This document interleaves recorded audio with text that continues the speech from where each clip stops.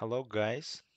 Today I'm gonna show you how can we delete and install the Python installed on Windows 10 machine.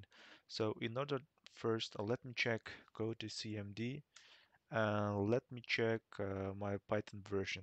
Just type Python minus V. Right now I have Python version 3.8.0 installed in my Windows 10 machine. So in order to delete this one, first in the search bar of your Windows 10, type control panel C. Click on that.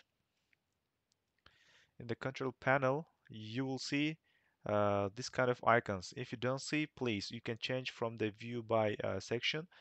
Maybe yours is large icon or maybe yours is small icon. Just change this one for category version.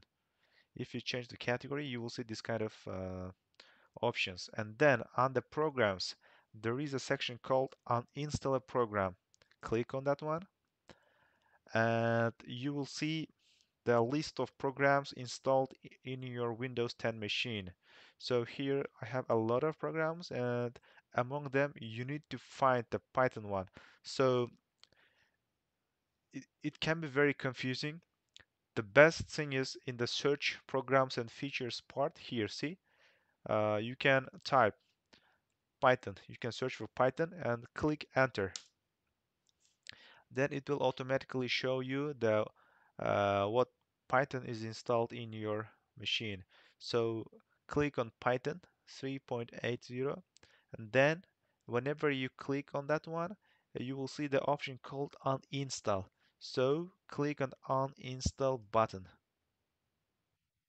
Yes, something will pop up and you should click yes and wait for the program to be uninstalled.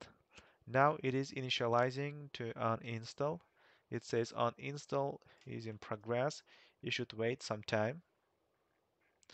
If you can see, it is going through. Now it is uninstalling Python. So guys, please be patient. It may take some time to delete it. And now on my Windows 10 machine showing that Python uninstall was successful. Thank you for using Python. So you can close it.